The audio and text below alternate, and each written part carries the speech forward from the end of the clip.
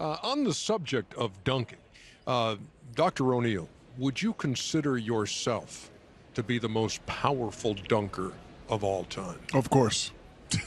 With no hesitation? No, who no else? hesitation. Who else would be in the conversation? Sean Kemp. Yeah. Who else? Daryl Dawkins. Yeah, Daryl Dawkins. Yeah. You and Daryl Dawkins Who broke else? backboards, so Who else? I don't. Well, first of all, Daryl Dawkins broke backboard. Yeah. he broke backboards too. No, it collapsed, didn't it? With that same, No, but You he, should no, know. he did both. He's You should know broken because you back. started running. He's Yeah, broken backboards and he's No, me, hey, Daryl, he's Will, even broken stanchions. Sean Kemp. I would put you and Daryl Dawkins as the most. Vince powerful. Carter had a lot of power too, coming down the middle. Yeah, Vince Carter was incredible. Yeah.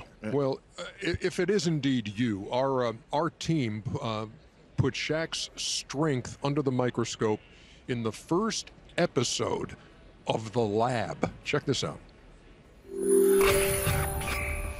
The last time we saw a true backboard breaking dunk was in 1993 when a 21-year-old Shaquille O'Neal did this.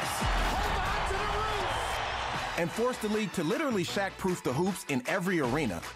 So on this episode of The Lab, we're asking, how much force does it take to be like Shaq and bring down an NBA backboard?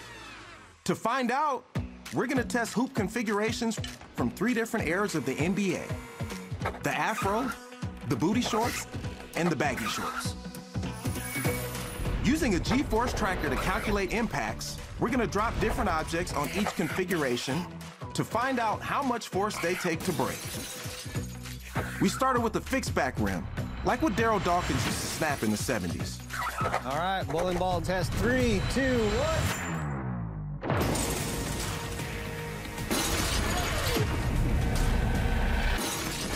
And we were able to break that off with about 600 pounds of force. Oh my God!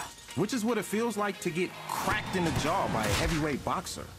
Then we move to the 80s era breakaway rim, which can bend. This extends the duration of a collision and helps it absorb force. Here we go.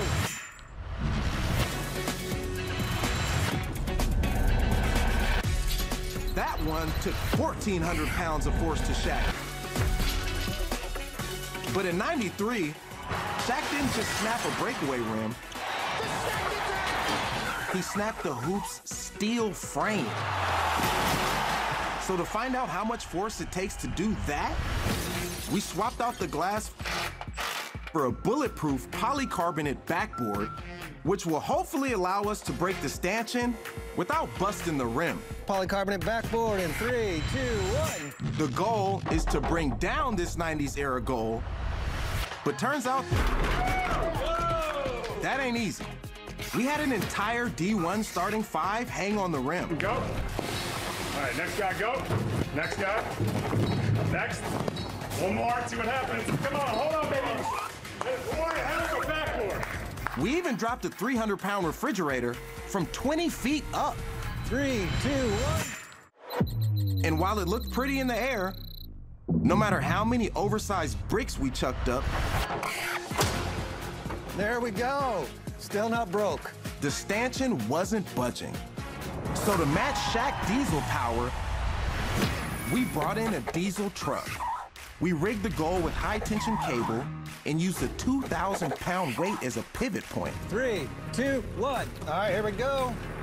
And get this, once we got going, our heavy-duty rigging cord snapped before the hoop did. But after wiring it up again, Here we go.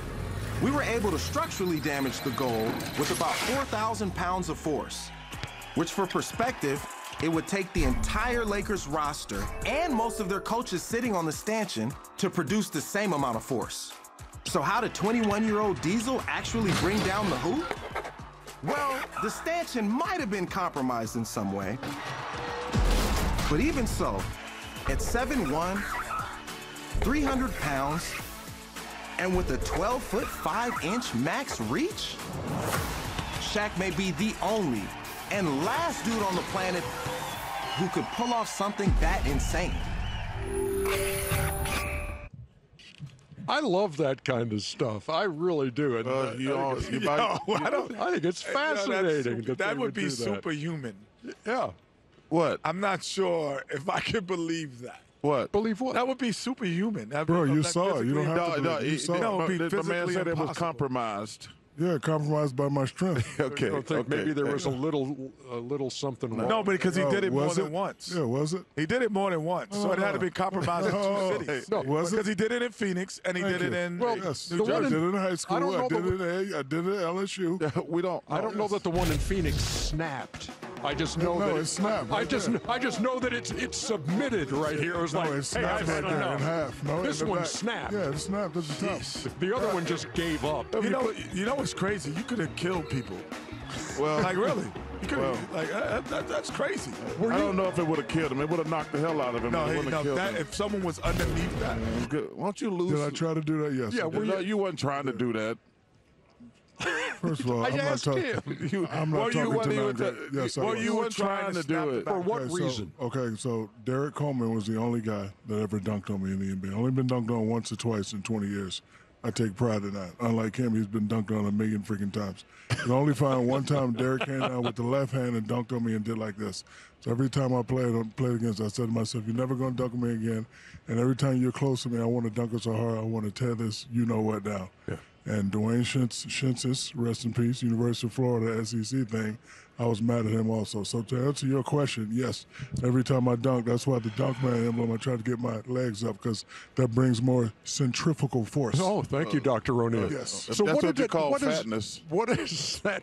What did So I it gotta feel take like? shots. What did it feel like to do that and to hear the crowd reaction? I was trying to be like Daryl Dawkins.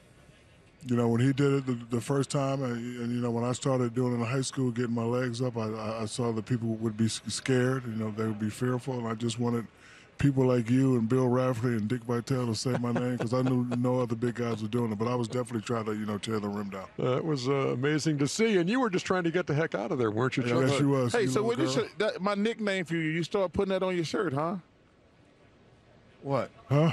You know my nickname. I call you Big. Bro. When you start getting You're that, not the Just first shut person my- to call him big.